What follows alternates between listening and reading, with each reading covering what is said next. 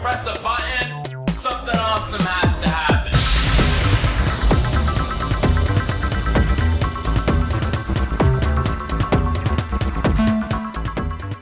Last month, one of my columns at The Escapist was about how Grand Theft Auto 5 is a technological marvel, but it fails at the most basic levels of game design when it comes to gameplay and tutorials. In particular, I talked about the one mission where you have to chase a boat on the highway, and you need to read tutorial text, read mission updates, listen to your friend, drive at high speed, and aim your gun all at the same time. This is a long-standing problem with the series, and GTA 5 might be the first iteration where the problem stopped getting worse.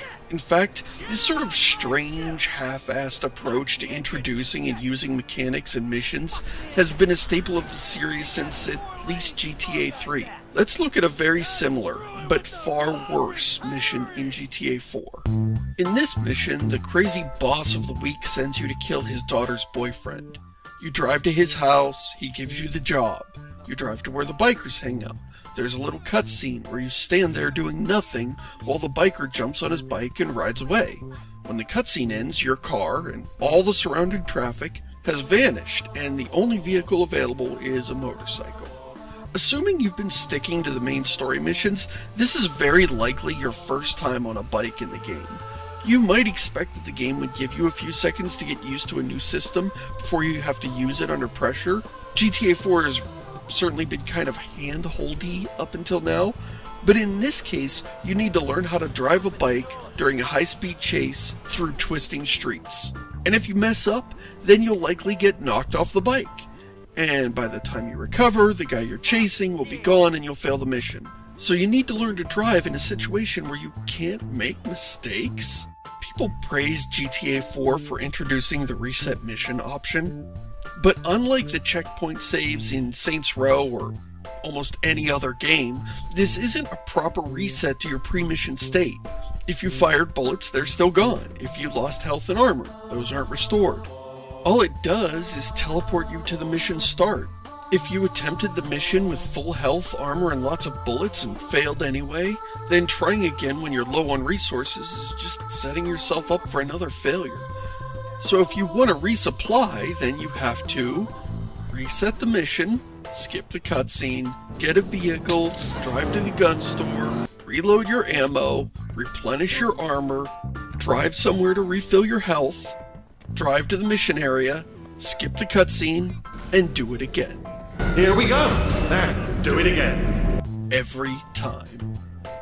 That is not a reset mission option. And it's borderline barbaric that a major AAA game in 2008, maybe the AAA game of 2008, was still doing things this way. Now, you might notice it's quicker to just reload the game. That's true, and it proves how broken and useless this retry mission feature is. But it's actually worse than that for reasons I'll get into in a minute. So you're flying along at high speed, trying to learn how to ride a motorcycle while at the same time trying desperately to catch this biker who seems to have a supernaturally tight turning arc. Then this scripted car jumps out in front of you. Do it again. The goal of the mission is ostensibly to kill this guy, but the game is actually breaking its own rules right now. The biker is immune to physics. If you hit him in a way that ought to knock him off the bike, it's more than likely he'll just bounce off and maybe crash. Do it again. But the fun doesn't stop there. While you're learning how to ride this bike with the turning radius of a city bus, the game starts throwing tutorial messages at you explaining how to drive and shoot at the same time. Driving and shooting is already a challenging activity. It's even harder at high speed. Harder still when you're doing a lot of weaving around and chasing an unpredictable target. And harder still on a bike. So now you're trying to drive, watch out for gotcha cars pulling out in front of you, watching where your target is going, read tutorial text, and aim your gun, all at the same time. And you have to do all of this under time pressure where almost any mistake can result in complete mission failure.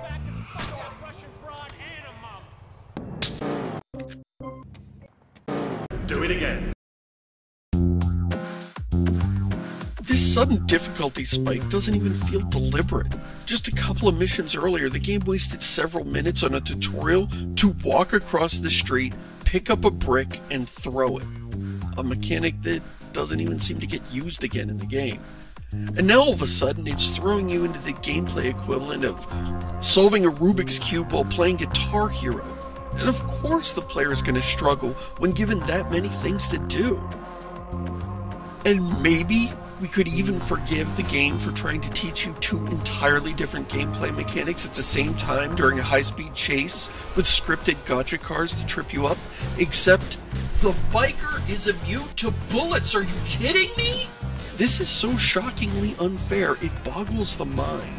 The game is telling you how to drive and shoot. Naturally, the player is going to assume that's what they're supposed to be doing. The mission update at the bottom of the screen even explicitly tells you to take the biker out. The objective is impossible, and the tutorial text is self-defeating.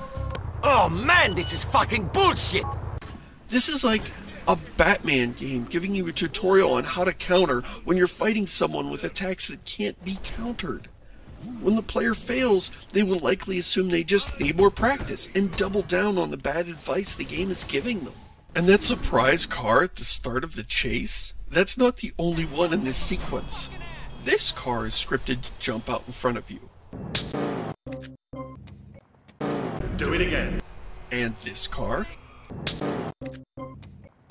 Do it again. And this car. Do it again. Remember earlier when I said it was faster to just reload the game and then to use the retry mission feature? Here's where that comes back to bite the unwary player. According to the wiki, every time you fail the mission, it removes some of the scripted gotcha moments, which means failing over and over again makes the mission easier. But that won't happen if you're manually loading the game. In that case, you'll be facing the maximum number of scripted hazards. So by trying to save time, you might be setting yourself up for more failure. What the fuck? But sooner or later, you're bound to give up on the shooting and just try to keep up with the guy, which is actually what you're supposed to be doing. And then it's time for the next round of screwing the player. Your target leads you into an ambush.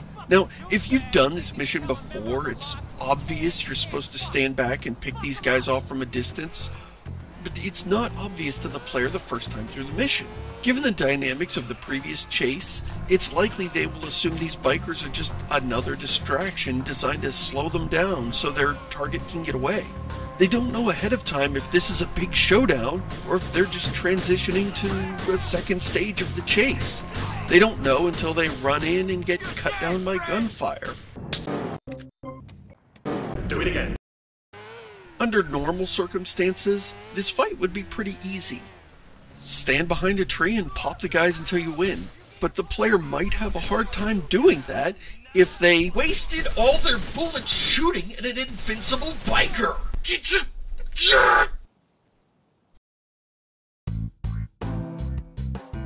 To be clear, I'm not complaining that the game is too hard. It's not as difficult as I'm making it look in this video, and it's very unlikely you'll run into all the gotcha failures I'm showing you here. The problem isn't how hard it is, but where the focus is. Let's look at how other games handle their mechanics. Let's look at the Arkham series.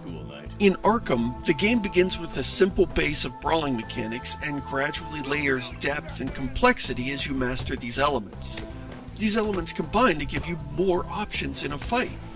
New enemy types require different approaches, and the game even has different difficulty levels to accommodate players of different skill and frustration thresholds. Dark Souls is a game that teaches through failure, while Batman teaches through success. But both are games that demand and encourage mastery of their systems. GTA doesn't really work that way. It doesn't have a web of deep, interconnected mechanics to give you lots of options for solving problems. Because GTA isn't really a game of skill. At least, not in the story missions. Sure, you can play skillfully, and some players can do amazing things. But attaining skill and mastering the mechanics isn't really the focal point of the gameplay. This is a game of trial and error, and a guessing game. The challenge of the game comes from figuring out the one solution the game designer has in mind for the given problem. You don't get good at driving, you get good at knowing to avoid this specific car when it pulls out in front of you. You don't get good at shooting, you get good at knowing where to stand in this one particular fight. A while ago, Campster pointed out in his Errant Signal video how the sandbox mechanics of GTA 4 were in conflict with the super serious story. And he was right. But this straitjacket approach to mission design is in conflict with both of them. The missions have one and only one proper way of beating them, which discourages experimental and creative play in favor of making you guess the one true approach the designer intended. And the story conflicts with the missions because jokes, dialogues, and story beats lose their impact and become grating with repetition. GTA isn't trying to be a game of skill. It's trying to be a movie where you are a stuntman who isn't allowed to read the script. You just have to fumble your way through the scene trying to guess at what the director wants you to do. In some missions, your goal is to run someone off the road. I'll ram you off the road! And in other missions, the game makes their car immune to physics. In some missions, your job is to shoot your target, and in other missions, your target is immortal until some scripted event. In some missions, you can use any vehicle you like, and in others, the designers force you to use one particular vehicle. There's a mission where you have to use a police car to pull over some vans. This would be nice if that was one way of doing the mission, or if this trick worked in other parts of the game, but this is actually the only way of doing this mission, and this is the only time you can use this trick. You can't just steal the vans yourself. In a game called Grand Theft Auto, stealing cars isn't an option available to you, even though it would make sense in this context. This game is not about skill, but about guessing the designer's expectations and then enacting the scripted events as the designer intended. And if you guess wrong, Do it again. I want to stress this isn't some aberration in the series. There's a very similar mission in San Andreas where you chase an invincible bike through twisting streets, and that one also ends in a gunfight ambush. Although I don't think that one tricks you into wasting all your bullets first. GTA doesn't need to be built this way. In fact, it's a lot more work to do it the way they've been doing it. A much more rewarding and straightforward approach is to simply present the player with problems and let them use strategy, creativity, and lateral thinking to solve the problem with the available mechanics. And it's not like this game is short on mechanics. We've got sniper rifles, grenades, sticky bombs, cars, firearms, fisticuffs, aircraft, knives, stun guns, baseball bats, and bricks for some reason. The game gives us all these tools and then goes to all this trouble to route around them as if the sandbox mechanics were a shortcoming or a drawback. You're such a fucking dictator! I've never seen a player try something outlandish and then complain when the game allowed it.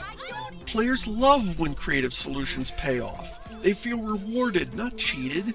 No, players feel cheated when told to shoot invincible targets or challenged to chase opponents that defy the laws of physics. Back in 2009, Microsoft Game Studios user research expert Bruce Phillips published this chart that shows the breakdown of how many players completed various AAA titles on the Xbox 360. It shows GTA 4 ranking next to last on the list, despite it being the highest rated game on that platform. Why does the supposedly best game have such an abysmally low completion rate? An article on Forbes suggests that the discrepancy is due to the length of the game, but that doesn't explain why something like Fable 2, a game with a pretty good running time and an unusually low user score, managed to rank so much higher than GTA in terms of how many people finished the dang thing. And I think at least part of this discrepancy is because the core of GTA just isn't very rewarding to play. It's no fun to lose against a system that keeps secretly changing the rules, and there's not a lot of satisfaction to be had in winning under those conditions either. When I fail, I feel like the game cheated, and when I win, I feel like it let me win, or that I happened to guess right. I never get that fist pump moment of doing something I couldn't do before. People seem to play these things for the fun of exploring the open world, not for the tedium of trying to outguess the mission scripting. Which is a shame because these lavishly produced cutscenes are clearly where a lot of the development money is going, and barely 1 in 4 people see them through to the end. If there's a silver lining here, it's that GTA 5 seems to be a small step in the right direction. The mission scripting is a little less tyrannical, and the heist system even gives you a little bit of freedom on how to approach problems. Granted, this freedom is in the planning stage and not the mission itself, but, you know, baby steps. Maybe they'll get it right next time. They just need to, you know, do it again. Do it again.